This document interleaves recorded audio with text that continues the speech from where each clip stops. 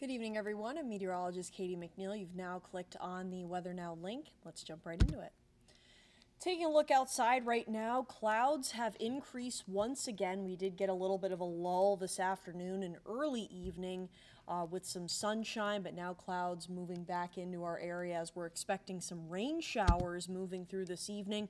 Taking a look right here, not quite seeing the impacts of those showers yet, but across the course of the rest this evening until about 11 o'clock at night tonight, we'll be seeing these showers moving through. Nothing high impact, but if you are heading out on the roads, just something to be mindful of as these showers move through here. But it'll be a fairly quick moving system as a cold front moves across here. This will lead to much drier conditions already as we head towards the start of your Monday morning. So again, only seeing the impacts of these showers moving through until around 11 o'clock to midnight, and then things will be looking a lot drier. Your temperatures right now, with that sunshine, we were actually able to get pretty mild out there today, well into the 60s still in some spots.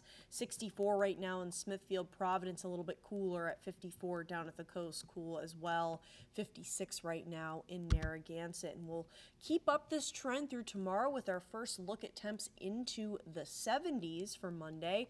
So as you can see here, some of these showers moving through, possibility for some thunder, especially farther west. But again, this will be a very quick moving front coming through here. This will make things much drier, or rather lead to much drier conditions as we head towards the pre-dawn and then start of your Monday, although looking at the chance for some patchy fog down towards the coast, which could linger on into the early morning hours, but then that'll burn off. Starting the day with more sunshine than clouds, but then those clouds expected to kind of build back in as we head towards the afternoon, but very mild temperatures into the 70s for your afternoon highs, so a pleasant day expected to stay dry as well, so good news there if you do have any activities or need to head outdoors during the afternoon. Maybe you want to take an outdoor lunch tomorrow, looks good for that.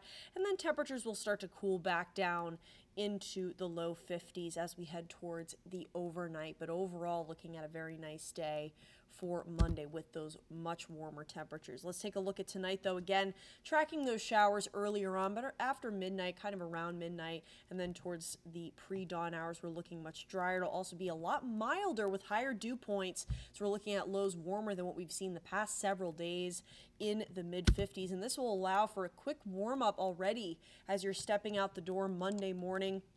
Will already be in the upper 50s at around 6 a.m. and this will lead way to temps approaching the upper 60s, about a 10-degree jump here with that sunshine kind of increased in the morning as we head towards around noontime. So even with that increase in clouds towards the afternoon especially, will already be pretty warm, and then we'll see those highs into the low 70s by the heat of the day in the afternoon. So again, looking like a nice day for Monday with those temperatures feeling a little bit more like summer in the 70s. We will be tracking the chance for rain again Tuesday night into Wednesday, but in the meantime, things looking good for the start of your work week. And as always, you can get your full forecast anytime at WPRI.com.